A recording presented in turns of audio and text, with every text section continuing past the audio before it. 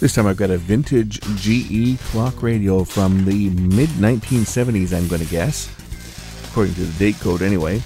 This is AM only, but unlike most clock radios, this is not a flip clock or a digital clock.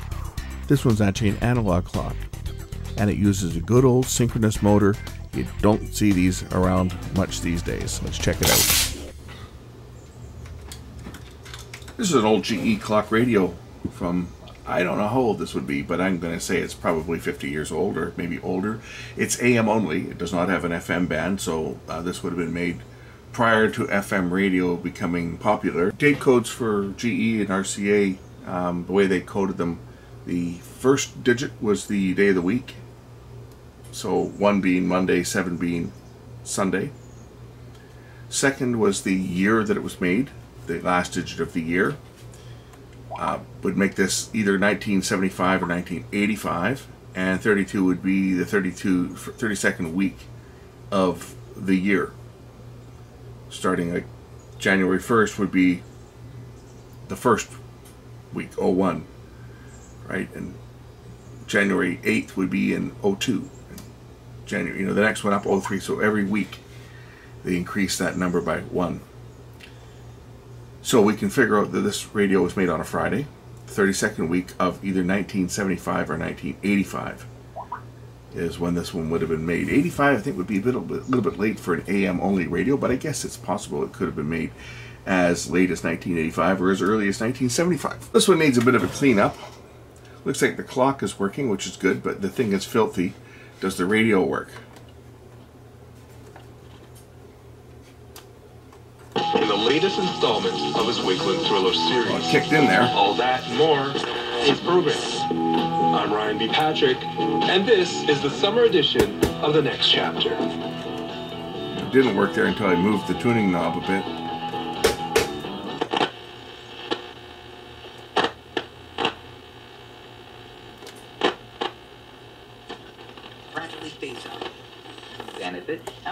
Could probably do a check over. Okay, well, we'll take this thing apart and just give it a good once over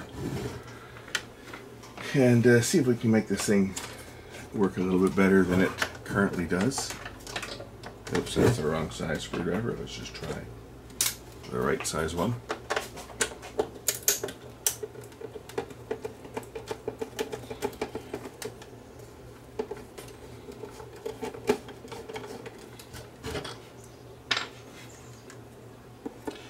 I'm surprised that at the age of this that it only had an AM radio, because I mean, I had a General Electric flip clock radio much earlier than this, late 60s, and it had an AM FM radio in it.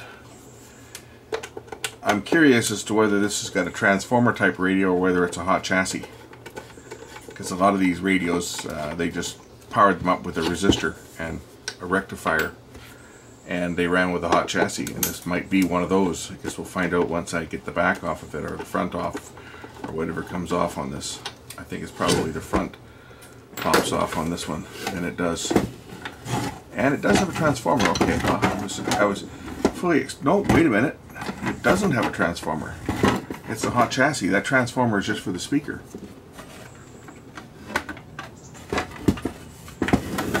Just undo the screw that holds the speaker, and so that I can remove that, and we'll also get some more slack on the power cord here. 1.6 watt 4 ohm speaker. The reason the audio was likely not working was that screw that fell out. That's one of the speaker mount screws, and it was likely shorting out on the board, and it fell out when I took it apart. You can see it lying on the bench there.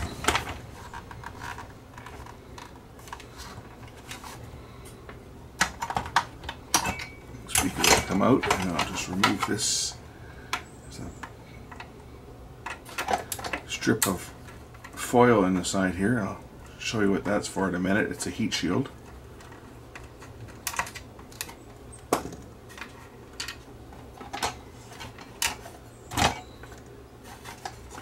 I love the strain relief, just to coil the wire around and clamp it down type of strain relief.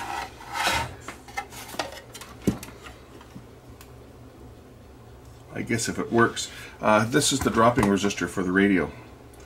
So the radio itself is directly powered.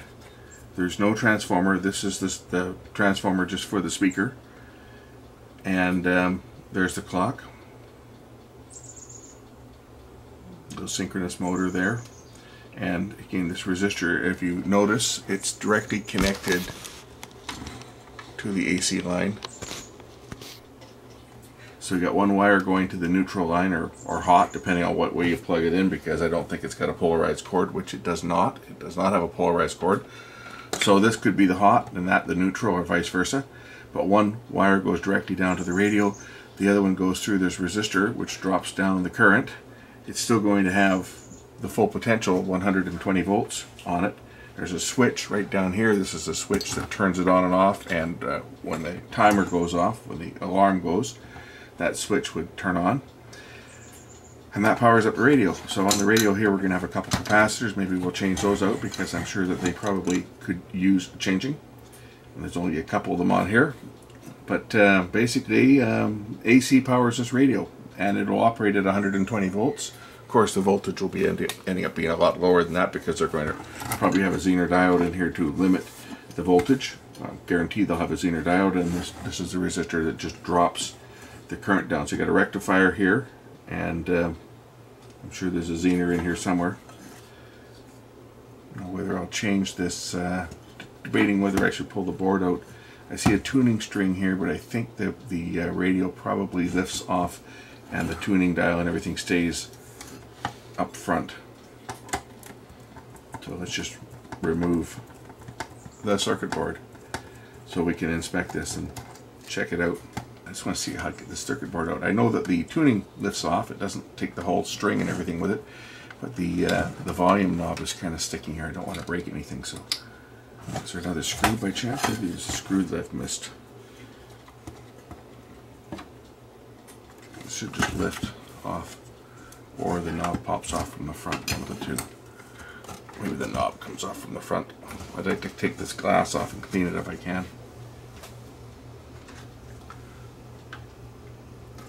There we go.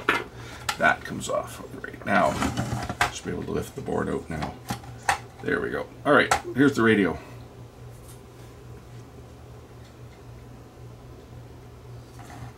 It's revision whatever. Not even marked. But there's a nice simple little radio board. Power comes in via the black and the brown, which is here. And I don't know what the purpose of the little spiral and the if someone knows why that is like that, let me know. It must be resonance to filter, to take out some ripple or something. There's a diode right here, and a ceramic cap on it, and then it goes back to this resistor here and this capacitor. 100 at 35 volts, so something's got to limit that voltage down. There's got to be a Zener diode in here somewhere. So the main diode's there. Where is the Zener diode? That's our rectifier. There's got to be a Zener in here to limit that thing down.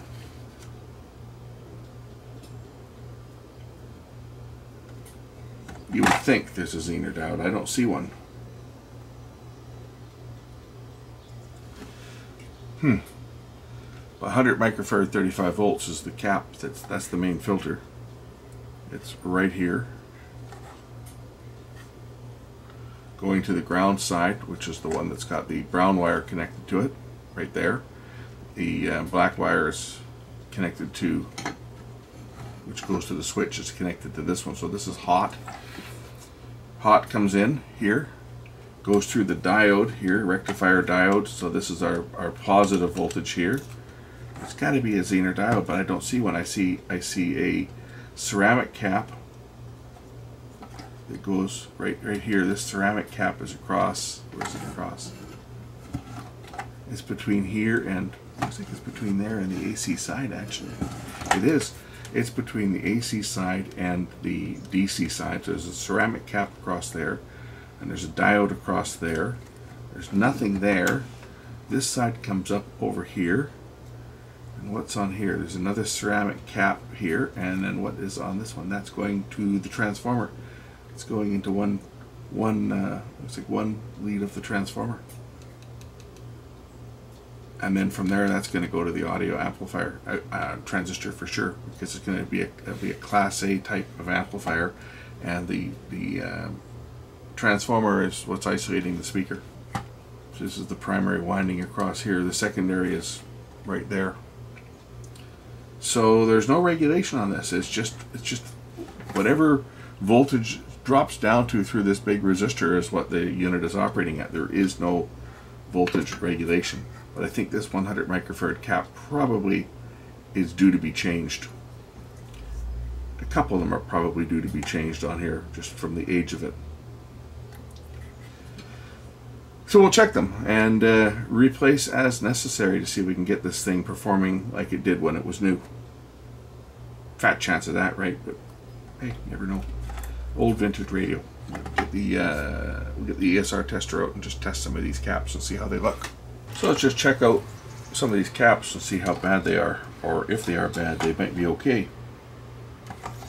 One down here. Where's that one? 0.4. I think that one's okay.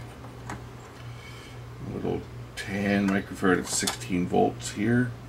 5.7. Yeah, I think that's okay, because a new one would be 8. So that one's okay. How about this one up here? 2.5. I would say that that's okay. How about these ones over here in the power supply? 0.13, that's good. How about this one? This is the main filter. 0.15 for 100 microfarad, 35 volts. 0.15 is excellent, because a new one would be rated at 0.32. So there's no capacitors that are bad in this radio that I can see. Excellent. Okay, I guess I don't have to change them. Where's this one? There's another one over here. Just gotta see where the leads go down. Looks like it's right across here. 6. That was also probably okay. So I guess the caps are okay on this one. I was thinking maybe I was going to have to change a few caps, but they all look to measure well within specs, so I'm going to leave well enough alone. I'm not just going to go and change them for the sake of changing them, because there's nothing wrong with the originals. So let's just pop the board back in.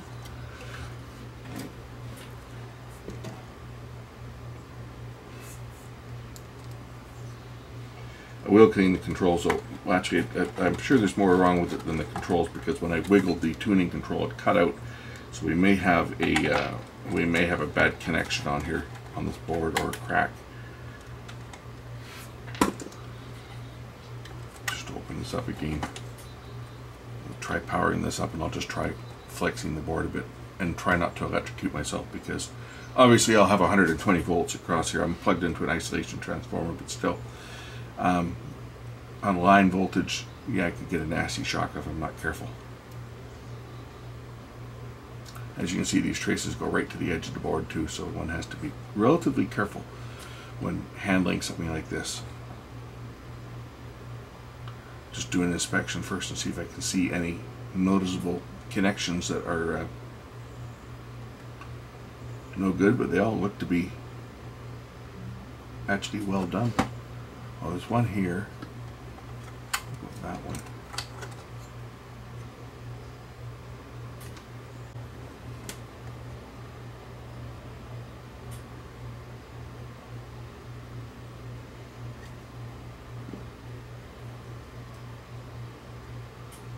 This one right here on the volume control doesn't look to be, well, maybe it's tacked down here. It's hard to tell. See if it moves at all.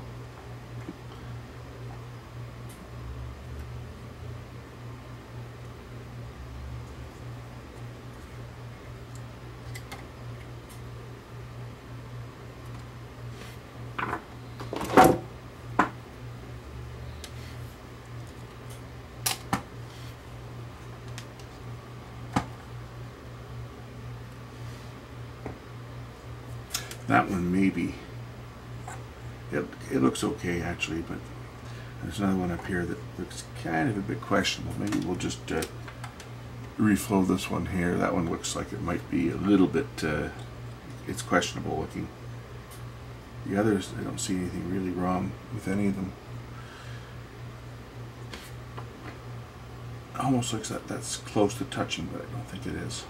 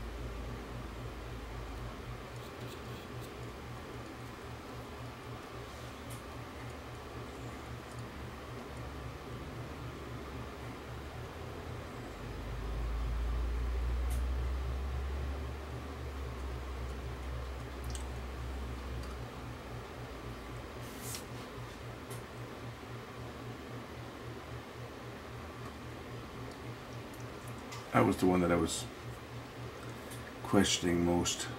This other one here looks like it's kind of close to the other one, but I think we're okay.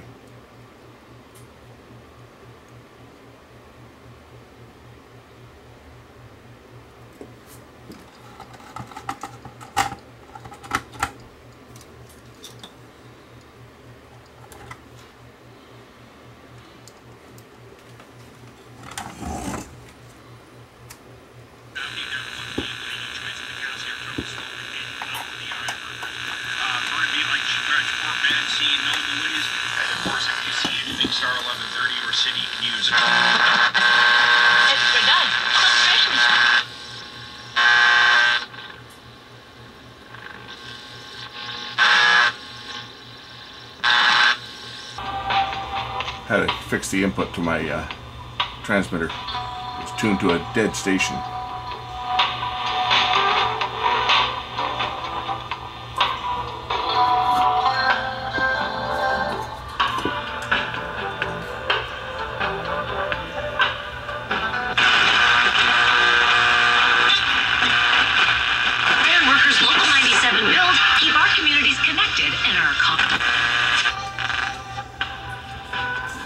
I can smell this resistor heating up. I wonder what the voltage we're dropping across this is. We'll just check that and see.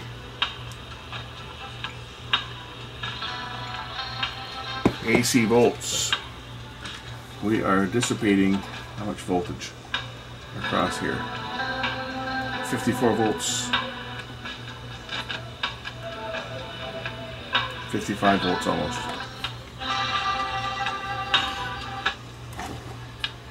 So on the DC side of things, if we were to measure the DC voltage that this thing's running at, I should be able to measure that here across 21 volts is what the DC voltage is on the rectifier side. I can of course go over and measure that back to here as well, right to the neutral side here. 21 volts. So that cap is well within its rate range, which is rated at 35. And that's just based on the amount of draw that this thing's drawing, because there's no, I don't see any Zener diodes in here that are clamping that voltage at that. That's just floating, and that's just the resistance value here. It's a high enough value that the current is very low, and it of course causes the voltage to drop accordingly for the drain of the unit itself.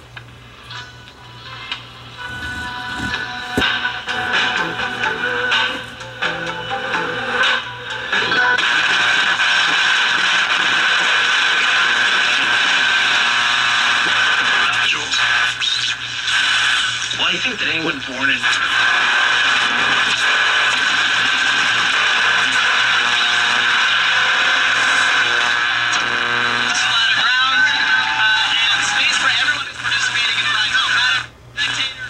Volume control needs to be cleaned. We'll clean that. Like, that's probably about the only thing this thing needs is a little bit of a cleaner into the volume control.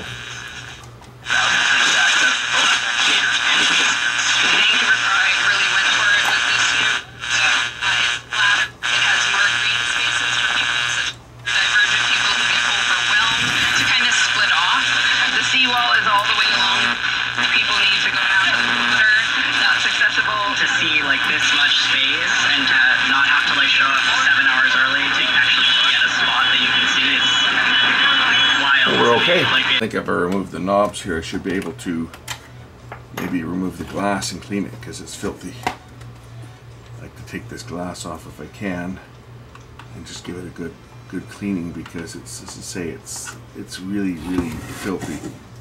It should pop off here somehow, I think.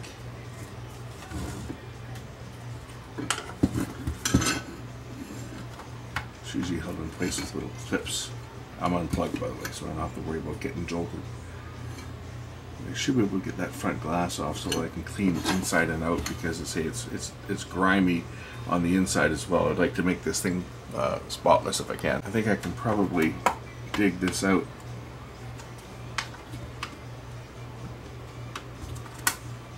There we go. All right. Okay, I'm going to take this in and give this a wash and get this thing looking clean, and then we'll clean up this. The inside's not too bad, but this is just, as you can see, it's just absolutely filthy. So let me take this in and clean this up and make this shine like new. And then we'll clean up this as well. Try to make this thing look presentable. Cleaning off the edge here. I took the glass inside and washed it with dish soap.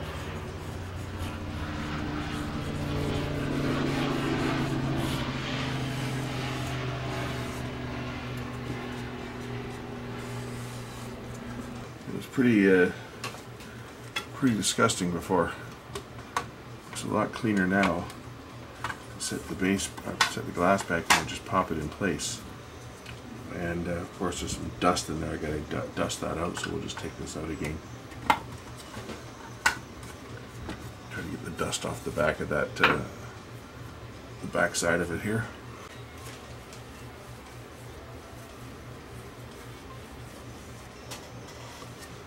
It's a lot better than it was, that's for sure. Now it's kind of presentable.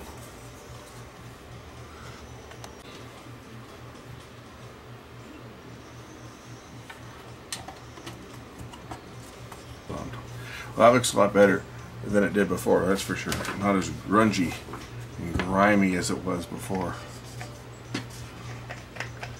because it was pretty dirty.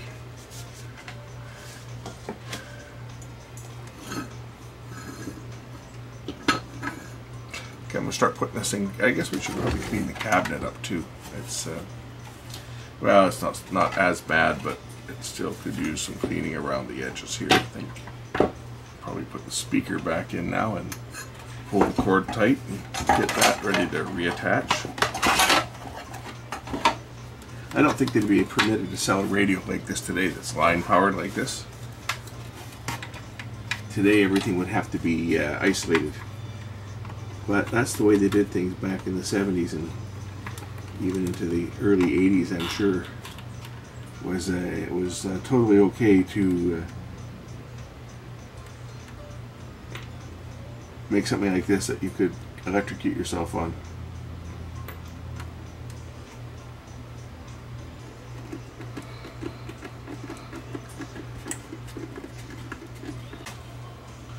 Well, the speaker.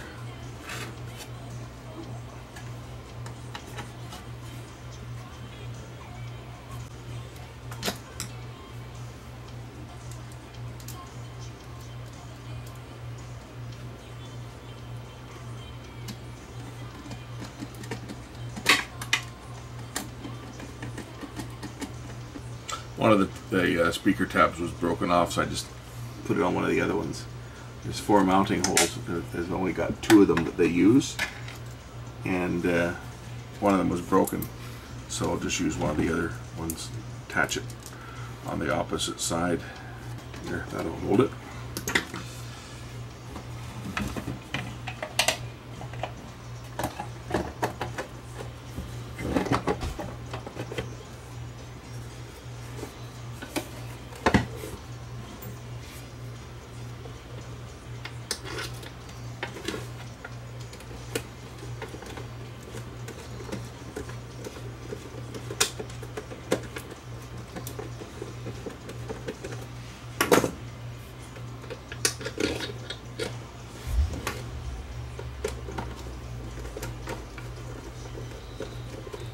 whole point in keeping a radio like this alive is not so much for the radio, it's for the electric clock. Good old mechanical electric clocks. You don't see too many of them around these days because everything now has gone battery powered and everything's gone to quartz and battery powered clocks. So you don't see too many of them around anymore that are actually powered by an AC synchronous motor such as this one. So that's one of the reasons to keep an old timepiece like this running. It's just because of the nature of it just being a mechanical timepiece. It's like a watch that I have. I've never shown you guys. Maybe I'll wear it in a video.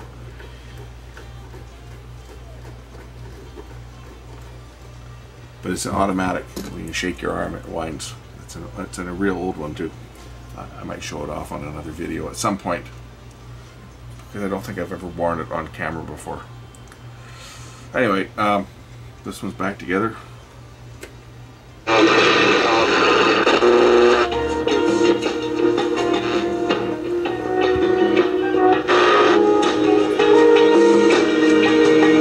Playing my test transmitter, no problem.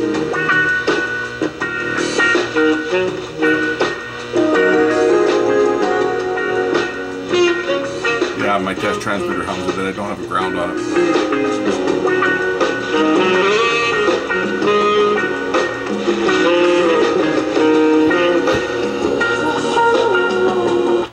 Set it to wake to music. When I turn the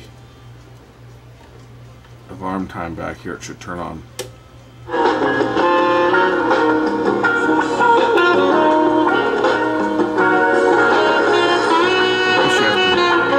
I guess you have to reset it when it turns on.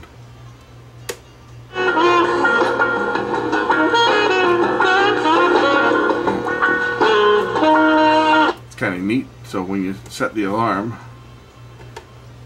when it gets to the time, I set it like to here. It doesn't turn off. It stays running forever.